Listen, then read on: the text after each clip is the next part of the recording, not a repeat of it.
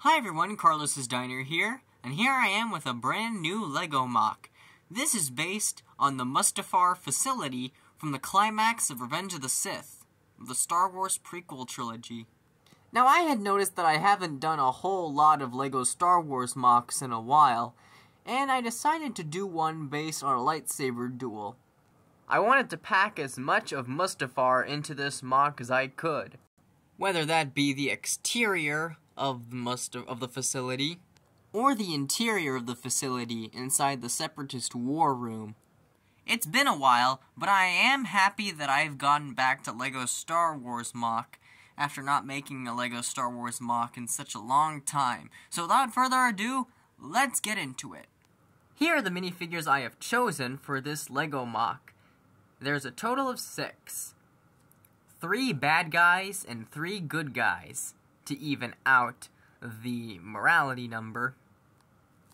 Considering that you have just saw the size of the set, you might be thinking it might be too much of a minifigure count for its size, but I think it's pretty good, considering the characters who appeared in the scene, as well the scene itself, and how big it is. Might seem a bit too large, in my opinion, and if LEGO released this, the Mustafar facility MOC that I've made as a set, I don't think they'll release these minifigures in it. Maybe some of them, but not all of them. But I think this minifigure count is pretty good for what it is. Okay, the minifigures included are Anakin and Obi-Wan. Anakin is a completely custom minifigure. He does use parts from various Anakin, well, actually one Anakin variant. It's the variant from 2014, and you can tell because he has like the dark brown hair and very dark brown printing on his torso and black arms.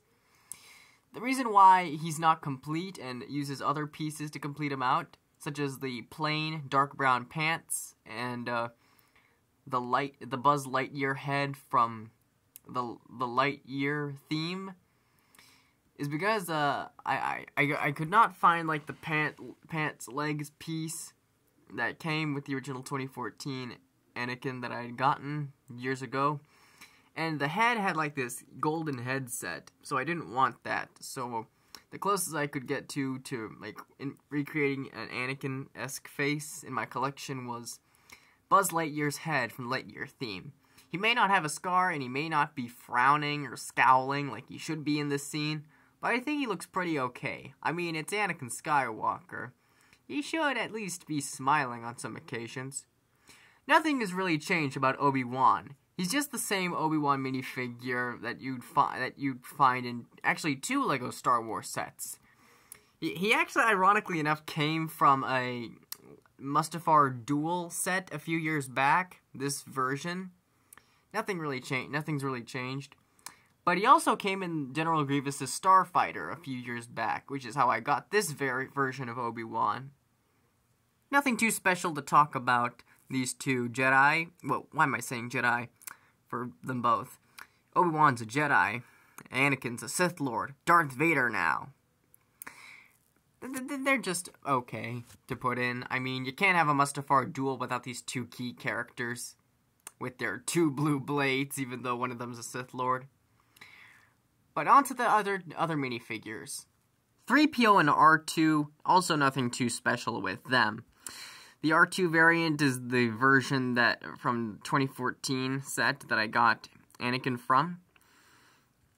It's probably one of the most detailed R2s we've gotten, alongside the more recent R2s, especially the one released with the Death Star trash compactor with the back printing.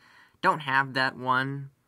This is the 2014 version of R2 that I got with Anakin back then. 3PO is the 2012 variant with the updated printing on his torso, but his leg printing is all blank. You may be wondering why they're here on Mustafar Duel. That is because LEGO Star Wars The Skywalker Saga game made a very weird decision in having them be the secondary players, or secondary characters, for Player 2 to control. So yeah, in LEGO Star Wars The Skywalker Saga, they pretty much follow Obi-Wan around Mustafar as he's fighting Anakin, so that's kind of funny. That's the only reason that they're here, and that's pretty much it. But they were on Mustafar during the duel. They didn't just follow Obi-Wan in the film. Well, I guess that's it for R2 and 3PO. On to the last two minifigures. Newt Gunray's variant is based on his Clone Wars variant, and also Episode 2. And Sidious is just basically the Darth Sidious from the DK book, The Dark Side, that I got years back. Also in 2014. Why is there so many 2014 minifigures in this MOC?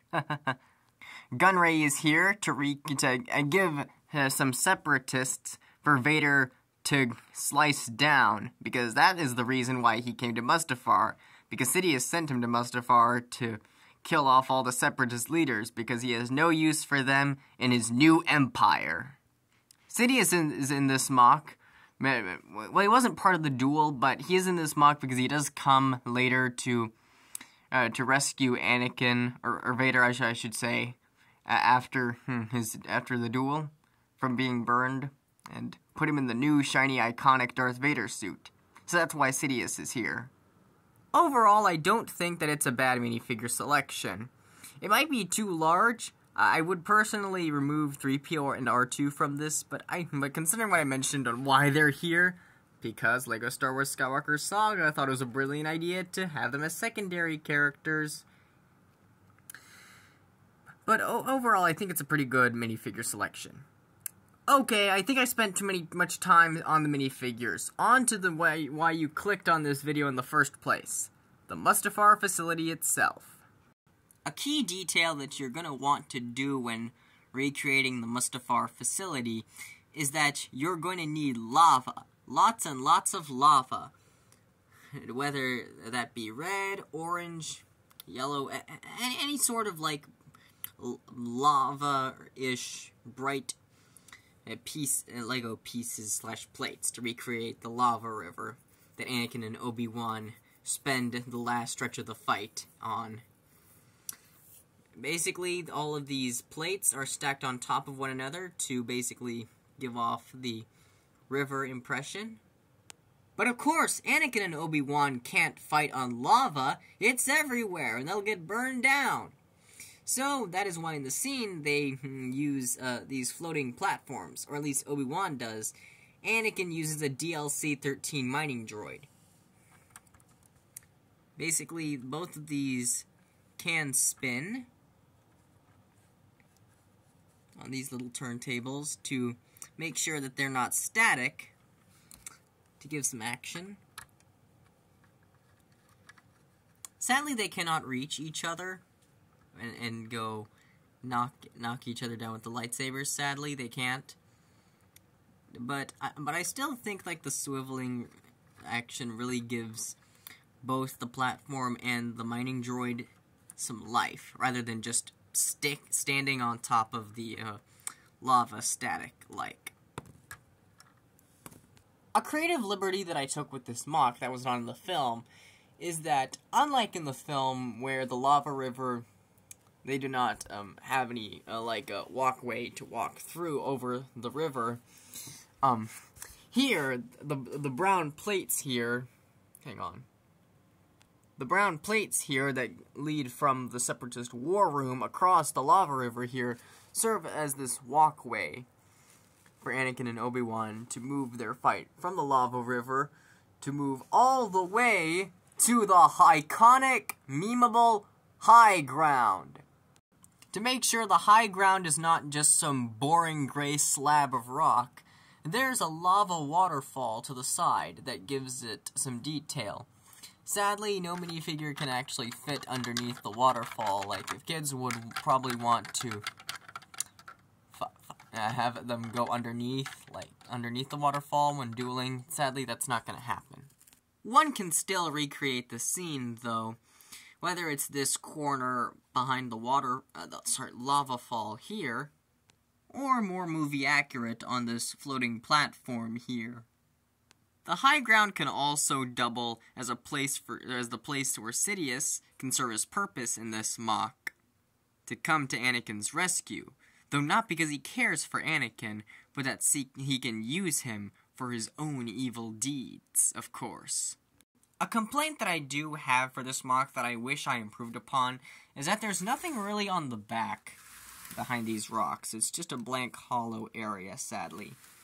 Not very interesting. But then again, I think, like, from the front is the best way one would display it. Wouldn't you agree? There is a little walkway on top of the facility where Anakin and Obi-Wan can start their fight, like in the film. Of course, we can't forget the aforementioned Separatist war room, where Anakin can take down the Separatist leaders. Or, at least in this MOC, Newt Gunray, who's literally the only Separatist leader in this MOC. And that's pretty much it with the LEGO Mustafar Facility MOC that I've created. Overall, I do not think that this is a bad LEGO MOC, honestly. I wanted to pack as much of the Mustafar facility from the film into this small, little play-scale LEGO MOC as much as possible. Whether that be the mining droid or the floating platform, the meme-worthy high ground, the Separatist war room, or just the lava river in general. Anakin, please stop smiling. You know you're supposed to be angry in this scene. I think I captured a majority of the Mustafar Duel all in one little LEGO MOC. Well, maybe not little, but medium-sized. But I think it's pretty good, honestly. I haven't made a LEGO Star Wars MOC in a very long time, so I'm glad that I have finally made one after a while. Anyway, this has been the Mustafar Facility. What are your thoughts on this MOC? Please like, comment, subscribe, and I'll see you in more videos. Bye for now, folks!